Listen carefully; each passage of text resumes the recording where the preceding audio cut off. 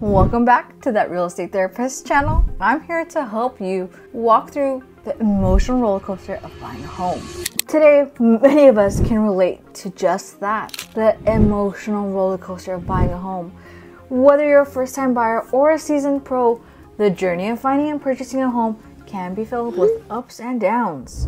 Buying a home is a major life milestone, but it's also a process that can stir up a range of emotions from excitement to anxiety and everything in between.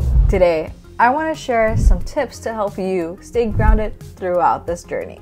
Tip number 1, acknowledge your feelings. It's completely normal to feel a whirlwind of emotions when buying a home. Whether you're feeling overwhelmed by choices or anxious about making the right decision, it's important to acknowledge and validate your feelings along the way. When we're able to label feelings, they become less mysterious, they become less unknown, and we can dictate and decide how to feel and how to move forward out of those emotions. Remember, it's okay to feel uncertain or stressed during this process. Take time to check in with yourself and express your emotions in healthy ways, whether that's journaling, talking to a friend, or seeking professional help. That works too. Tip number 2, set realistic expectations.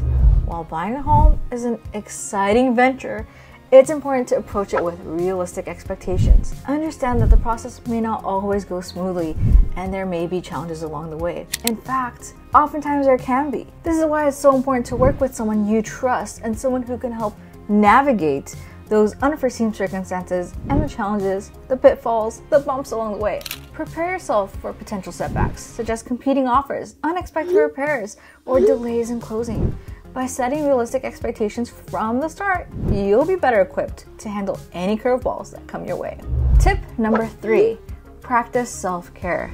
Amidst the hustle and bustle of home buying, don't forget to prioritize self-care. Take breaks when needed. Engage in activities that bring you joy and nurture your mental and emotional well-being. It's so important to take care of ourselves.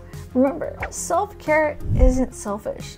It's essential for maintaining balance and perspective during this process. And it's essential to make sure that you're thinking with the best of your abilities. So be sure to carve time out for yourself amidst the chaos of home buying. Buying a home is undoubtedly an emotional journey, but by acknowledging your feelings, setting realistic expectations, and prioritizing self-care, you can navigate the ups and downs with greater ease and grace. So, thank you for joining me today, and thank you for being a part of this conversation to start to introduce more tips to help you navigate the emotional roller coaster of real estate and the home buying process. So, for more tips to dive in further and to help ensure that your real estate journey is easy, make sure to subscribe, like this video, and follow for more.